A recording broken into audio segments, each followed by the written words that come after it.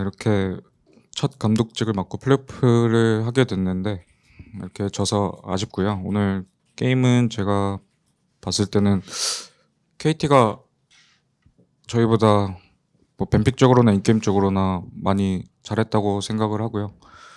좀, 네. 그래서 진 것 같습니다. 네.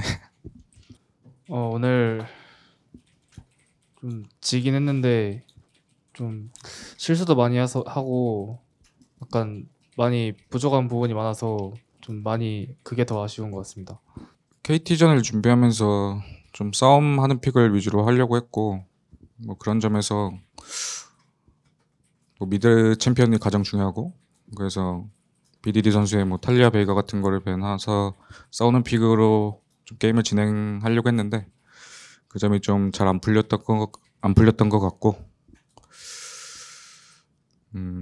네, 그런 것 같습니다. 그리고 저희가 막 조합을 잘 짜기 힘든 뭐 그런 구조였다고 생각을 하고 있고 그런 점이 좀 힘들었던 것 같습니다.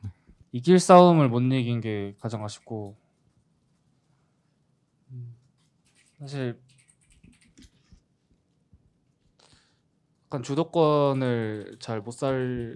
있는 조합을 할 때 좀 주도권을 잘 못 살린 것 같고 좀 그런 부분들이 좀 마음에 남는 것 같습니다. 실제로 제가 느꼈을 때도 평소보다 좀 싸움이 잘 안 일어나더라고요. 그래서 확실히 게임을 보는데 긴장한 것도 살짝 느껴졌고 네, 긴장한 것도 살짝 있는 것 같습니다. 긴장은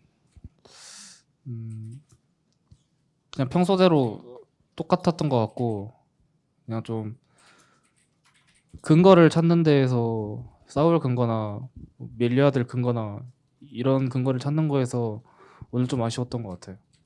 일단 상대하면서 오늘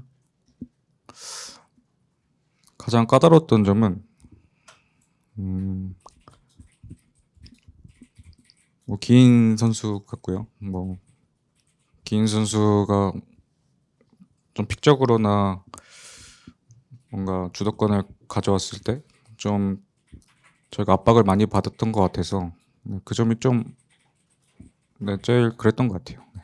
오늘 대회장 오기 전에는 살짝 의식을 했는데 고를 것 같다고 생각을 안 했습니다. 뭐 게임할 때는 제가 픽변할 때 그래서 뭐 반은 의식하고 실제로 픽변할 때는 의식을 못했다고 생각을 하고 있습니다. 일단 그 당시에는 일단 선수들한테 이번 시즌 제 생각에는 정말 열심히 하고 나름의 좋은 성적까지 얻었다고 생각을 하거든요. 그래서 너무 실망하지 말고 이번 플레이오프 진 게임을 계기로 어, 이번 시즌 되돌아보면서 좀 많이 배울 점이 많았다고 생각을 해요. 그래서 그런 점들을 스스로 느끼고 뭐 저희 코치진도 같이 도와주면서 썸머 시즌 잘 준비하면 좋을 것 같습니다.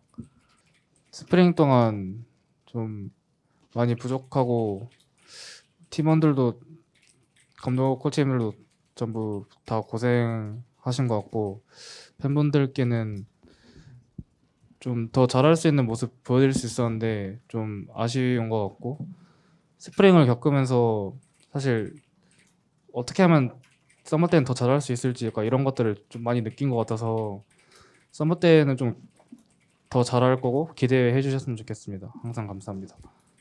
네, 마지막으로 일단 저희 팀 응원해 주시는 팬분들께 항상 감사드리고요. 이렇게 살짝 아쉽지만 네, 썸머 시즌에는 좀 더 발전된 모습으로 돌아와서 좋은 성적으로 보답드리겠습니다. 항상 응원해 주셔서 감사하다고 말씀드리고 싶습니다.